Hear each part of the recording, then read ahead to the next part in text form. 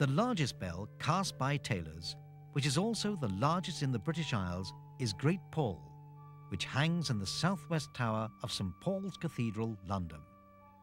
The bell was cast on Tuesday the 29th of November 1881, has a diameter of 115 inches and weighs 16 3/4 tons.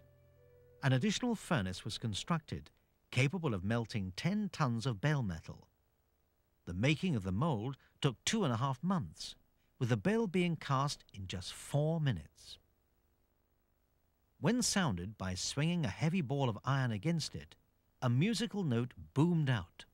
The note produced was E flat, and the upper partials B flat, E flat, and G. The bell did not require tuning.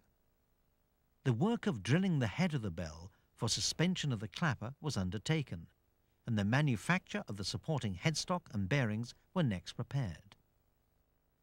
After a test swinging, the bell and its fittings were prepared for transporting to London, commencing on the 11th of May, 1882. The transport was by steam traction engine, towing a low carriage on which the bell was proud.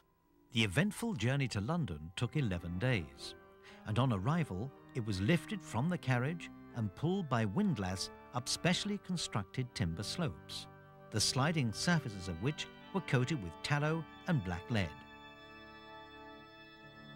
To enable the bell to enter the southwest tower, the lower courses of stonework of the doorway had been removed.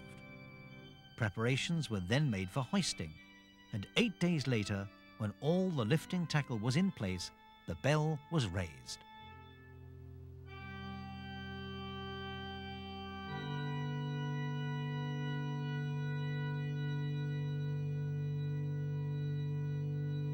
The bell still rings out today.